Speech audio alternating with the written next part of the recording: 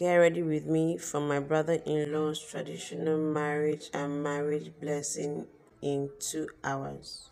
The venue for my brother-in-law's traditional marriage and marriage blessing was in River State, while I and the children are resident in Bayelsa. My husband works in Port Harcourt.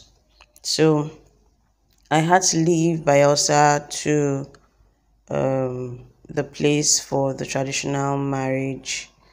It's like an hour, 30 minutes drive from where I am. And I left the house, got to the park, asked them how much it was, and I was told 2,000 naira. I understand that there's scarcity of naira notes and the hike in fuel price, but 2,000 naira for a journey which we usually used to pay between 500 to 700 naira, and it's now 2,000 naira. I was almost at the verge of going back home, getting into the car and driving myself, but I have never driven on the highway before, so it's not as though I was scared, but when you haven't convinced yourself to do something, there's no way you do it. Till you are able to convince yourself, then you would be able to take up that challenge. But I haven't been able to convince myself, so I just had to stick to, okay, no problem, I would pay the 2,000 naira. I got into the vehicle. Issue now is for it to get filled up for us all to go. You can imagine, I now had to start waiting for almost an hour. And supposedly, the event was supposed to start at 9 a.m.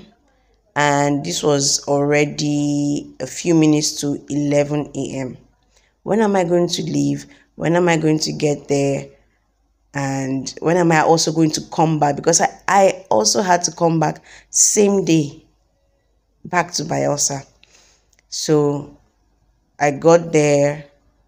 The vehicle left Bayelsa. We got to close to the place where I was supposed to drop. My husband now called me and said, no, I should still go further to Uniport to get a vehicle coming back there.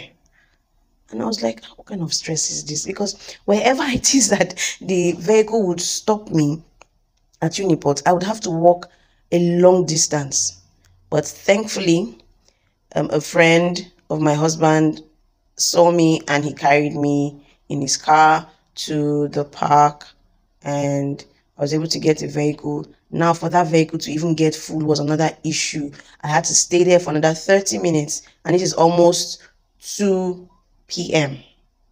Then the distance again going into the place for the traditional marriage was a long one. I didn't expect it to be that long. The bottom line is, I kept lamenting and lamenting, like, I wish I had driven. I wish I had. Honestly speaking, after what I had gone through today to go to the event for the traditional marriage and back home, I am definitely going on that highway the next time I find myself in such a position, right? I have now convinced myself that I need to get rid of, if it's a phobia, I need to get rid of it. If I need to talk to myself, I already have talked to myself right now. So I definitely will be able to drive myself down next time. Thank you guys so much for watching. Please like this video. Please leave a comment in the comment section. Please subscribe to my channel. Thank you guys for watching.